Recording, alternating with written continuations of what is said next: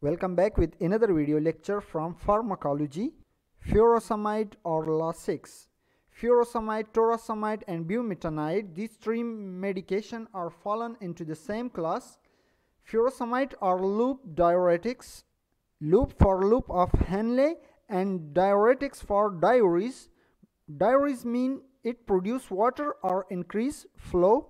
Here are some indication of furosemide, why Lasix is given and who are given Lasix. We are giving this medication to draw fluid from the patient's body, and which first indication is hypertension or uncontrolled hypertension.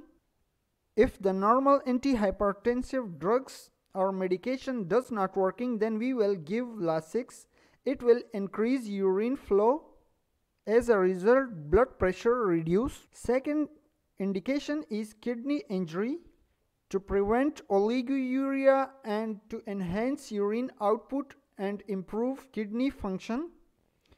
Third indication is heart failure, because heart failure can cause extra fluid to accumulate in the body, specifically bilateral peripheral edema in both legs. Next indication is pulmonary edema, when accumulation of excess fluid in lungs which leads to difficulty in breathing. Then we will give Lasix. Last one is ascites. In case of ascites, excess fluid accumulation in abdominal cavity occur.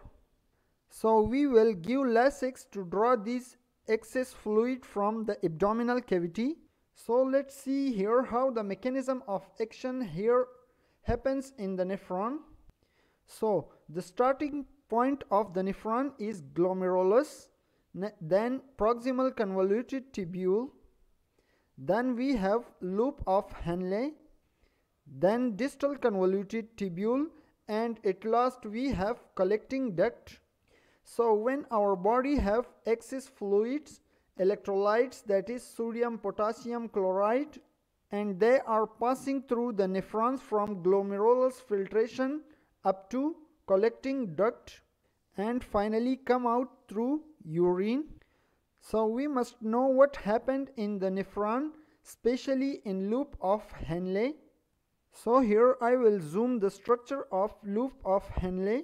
So this is the descending limb of loop of Henle, which is highly permeable to water, but this loop is impermeable to electrolytes, and ascending limb is nearly permeable to water but highly permeable to electrolytes, that is sodium, potassium and chloride. So in loop of Henle, water and electrolytes absorb back to the body.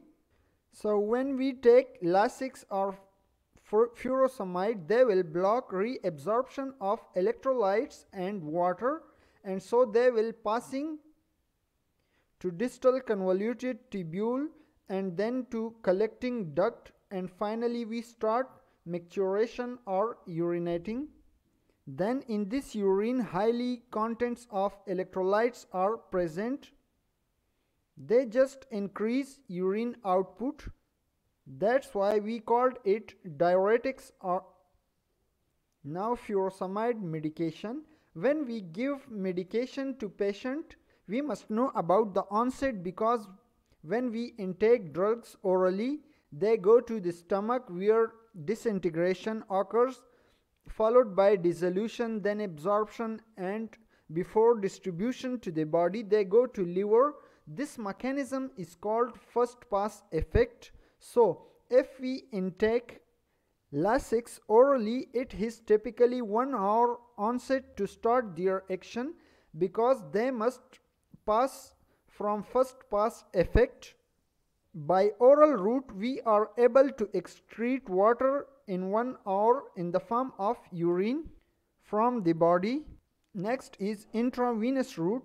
If the condition is severe or critical and we want to draw fluid from the body immediately, or we want quick action, then we take drugs IV, because in intravenous route first pass effect is not involved and quick action can be achieved within 3 to 5 minutes. Next is side effects of furosemide or Lasix. Lasix can cause hypotension because it draws excess fluid from the body and can cause hypotension. It also can cause dry mouth because of excess diurese or excess urine output. It also can cause gout in big toe. Next side effect is tinnitus or ringing ears. It also can cause hyperglycemia, which is increased sugar level, or it may cause hypokalemia, low potassium level, which can cause arrhythmias in the heart. Next is dehydration, which is excess loss of fluid from the body in the form of urine. Now, what are the nursing interventions? So, a nurse must keep all side effects in their mind and manage patient diet, health, and medication. Some of important nursing interventions are: a cup of tea or coffee must be given to a patient because urine output is greater, and when one should intake Lasix to get rid of dehydration. A nurse must daily check patient weight, especially the dialysis patient, to prevent excess fluid accumulation in the body. Also, you must keep eyes on patient renal function test, RFTs, or renal profile, specifically urea creatinine and electrolytes. What also must check? The lungs.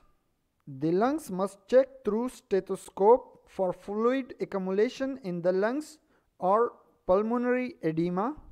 Also, the patient must keep on fluid restriction as well as sodium restriction. Also, you must keep your eyes on orthostatic hypotension, because when a patient changes their position, their blood pressure fall down and increase the risk of falling down. The last important things must remember by a nurse that the medication furosemide are given to the patient at the morning to prevent nocturia. Thanks for watching. If you like the video, subscribe my YouTube channel and press the bell icon for upcoming lectures. Thank you.